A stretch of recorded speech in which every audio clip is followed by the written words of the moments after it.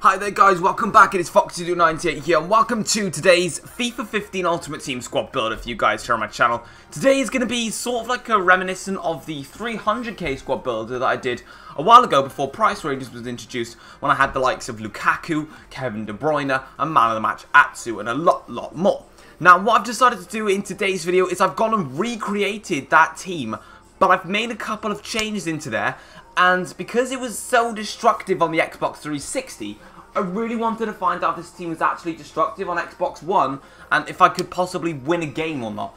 So let's get straight into the team then. We're not going to waste any time. So first in goals is going to be Hugo Lloris, one of the goalkeepers that I actually think is good on this game. Like hopefully when you'll see the clips later on, there may be.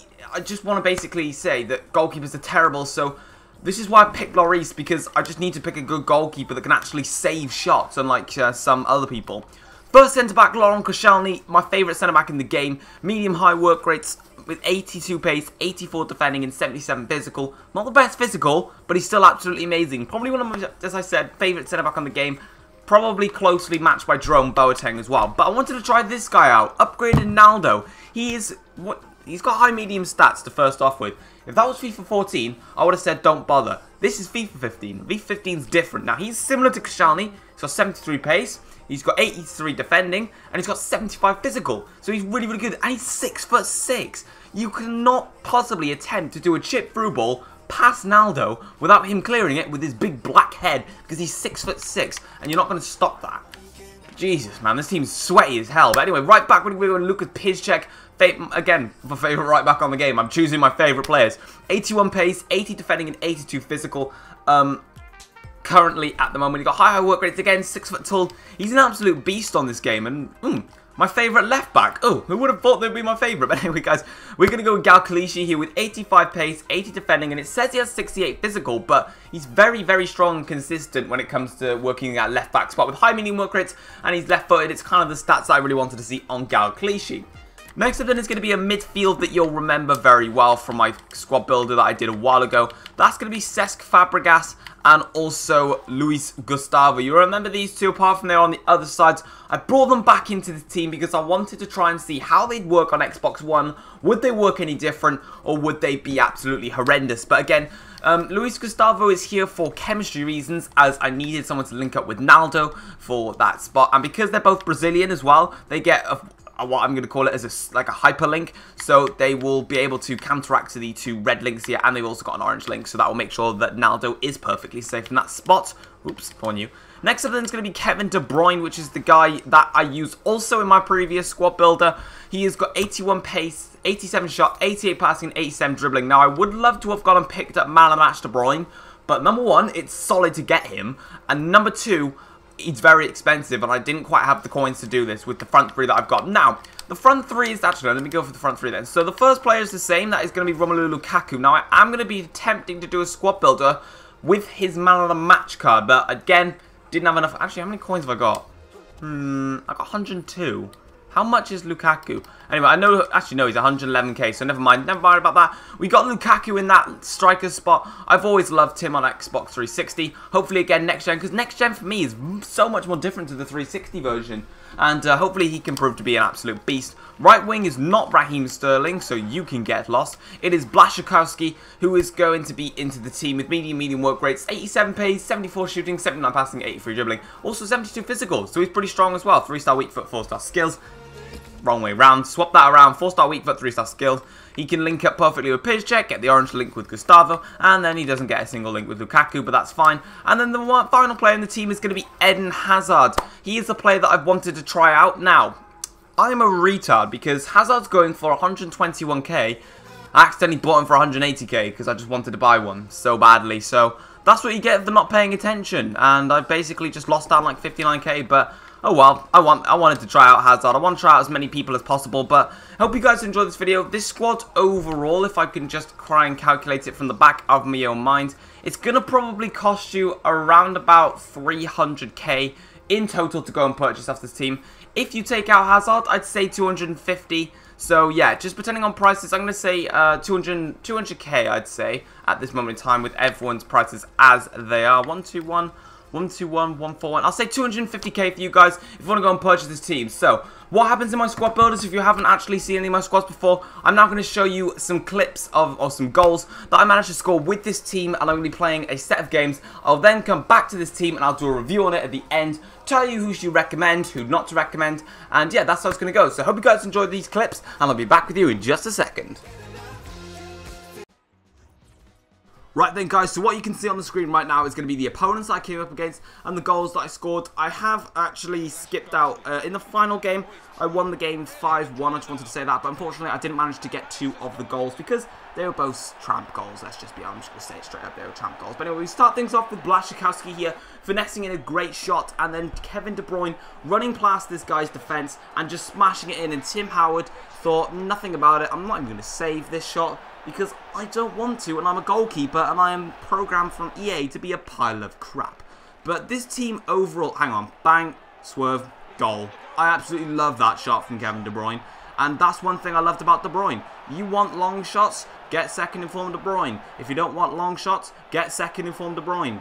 Here we go then, a nice good ball in from Hazard to slot it into the back of the net. Now, everyone in this team had some sort of contribution. Now, some obviously not as much as others, like Gustavo probably was one that I pointed out who didn't really do well. Now, this guy just stopped playing for a second, so I just messed around and nicked the ball and scored. So, yeah, that was a bit of a weird one. I don't know what he was doing, but yeah, that's what he was doing. Next up then is going to be this guy here with a decent looking team with Doumbia, Barba and Schürrle. I was a bit worried about this one because obviously of how it was played. Yeah, but I managed to actually win the tournament with this game. Now, I was in the quarterfinals, and then I just decided to start doing this as we hit the post and went in. And then I decided just I'll try and finish off this tournament, because what I was originally going to do was I was going to do a cup run video. But then I had the squad, and I won the first game, and I thought, screw it. So I went back over the footage that I just captured of that game, saved it all, and then I've gone and collected the goals, and I'm going to do it into a squad builder, which is what I'm doing right now. So it's kind of gone from a cup run to a thing. Now look at this, chest it down, touch pass David Luiz, bang, shot, goal, beautiful. I absolutely adore Kevin De Bruyne. His long shots are insane. He's hit the bar about 5 times when I was playing with him, scoring these long shots. Just touches it down and just lets it bang right into the top left-hand corner.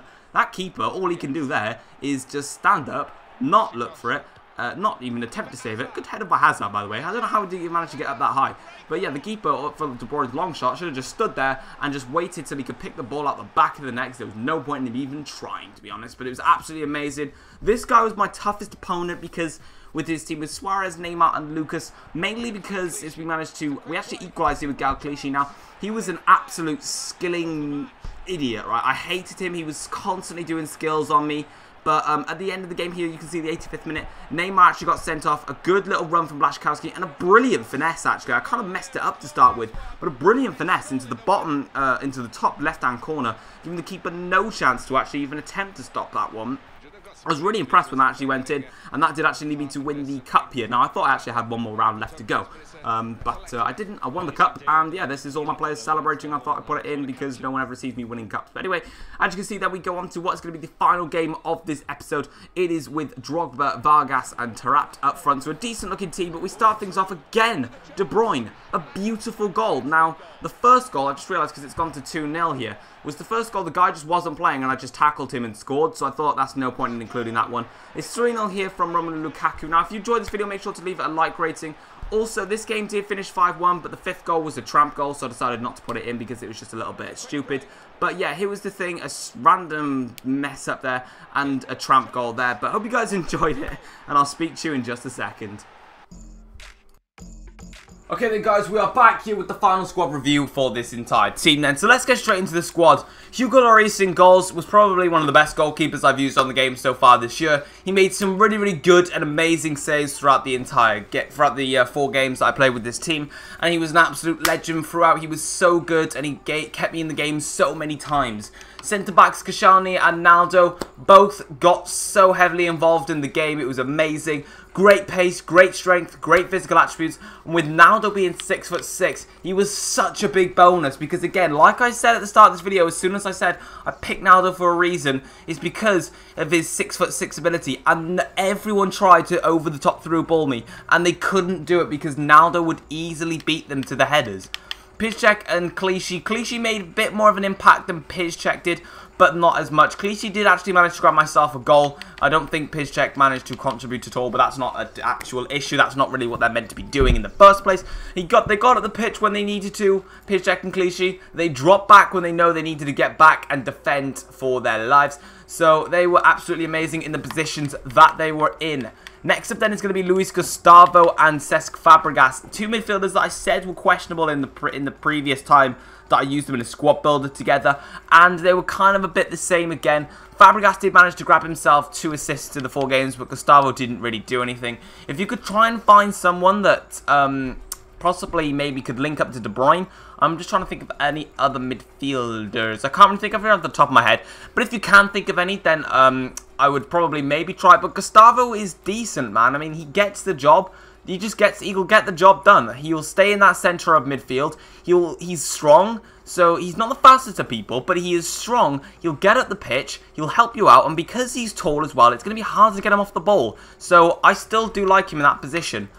Next up is going to be Kevin De Bruyne. 4 games, 5 goals, 1 assist. By far the best player in this whole team, especially because of those 2 absolutely banging long shots that he scored for me.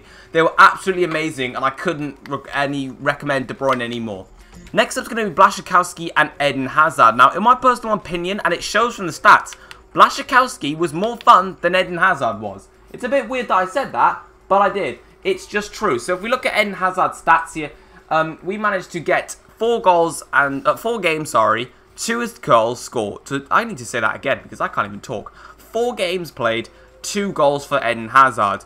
As for Blaszczykowski, 4 games played, 5 goals and 2 assists. He was just better on that right mid spot, and I haven't actually used Blaszczykowski this year, and I think I'll continue to use him because he was fun. Finally, then we're going to be going to Lukaku, who was probably the most contributional player out of them all, but not my favourite. But still, Blaszczykowski played 4 games for me, got 3 goals and 8 assists. He is a playmaker, and I kind of did enjoy that. Like, I liked him being a playmaker, and the only